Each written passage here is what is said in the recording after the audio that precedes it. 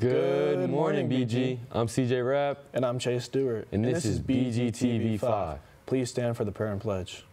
In the name of the Father, and of the Son, and of the Holy Spirit. Amen. Lord, I trust in your unfailing love and your promises. I give this day and all that holds to you. May I walk in your goodness, knowing your gentle hand will guide me and keep me. Amen. In the name of the Father, and of the Son, and of the Holy Spirit. Amen. And now for the pledge.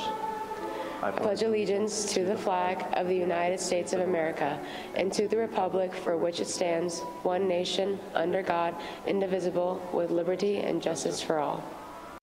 Welcome back to school, Gills. Tomorrow is Mike Bach Tuesday. If we hit a goal of $1,000, Mr. Gleach will play the March Madness games in the Commons Thursday. We can do it, guys. Bring a buck for the box. National Honor Society will sponsor an afternoon service at Opportunity Village on Thursday, March 21st. Anyone can attend. There are 2 shifts, 3:30 to 5:30 and 6 to 7:30. You can serve either or both shifts. This is 10 minutes from Bishop Gorman. Sign up in the NHS Google Classroom or email Mr. Godemiller. Congrats, BG Mock Trial Team P8 for placing second place at the state competition. Congrats to Izzy Nazer, who won Best Attorney, Lauren Brown, who won Best Witness. Nice job, guys. And prom and senior graduate tickets are now available. You can scan the QR code outside the activities office to purchase them, or see Mr. Gleach with any questions.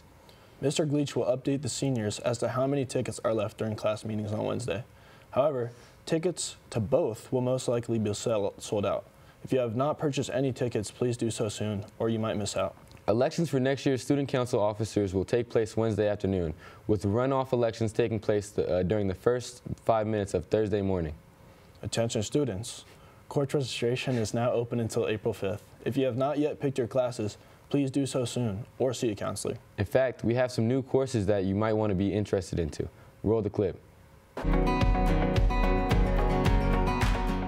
AP Art History explores the historical meaning and aesthetic significance of human cultures. Those students will be able to identify works, know their context, and understand how artists and architects both reinforce and challenge cultural values. Students should take art history because it's a lot more than the study of paintings. It's really the study of people, what they make, how they make it, and why. I'm really excited that Bishop Gorman is offering art history, especially at the AP level, because it's going to give students the opportunity to really appreciate artwork a lot more, appreciate their own work as well.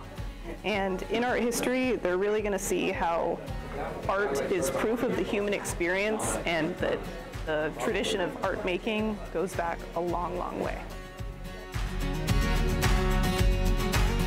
The Art 1 beginning art class is kind of shifting into, I don't want to say sampling, but it's going to be more of an introductory class for all of the different art disciplines that we have here. So it's going to be this kind of Mod Podge sampling of a lot of different ways to actually create art. I'm so excited to be offering this course because I think that it will give the instructors a chance to really spread the benefits of taking an art class. When you're taking all of these AP and Scholar classes, art, though challenging, can be a nice break from that type of schedule. I think one of the things that students need to remember is that you don't have to be an artist to take an art class, right? You take art to learn about your artistic gifts and to develop those gifts.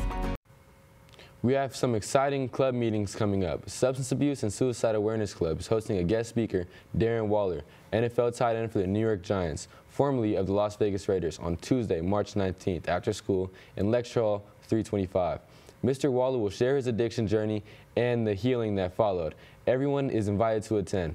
Also, Teen Empowerment is meeting on Wednesday, March 20th, after school in room 326.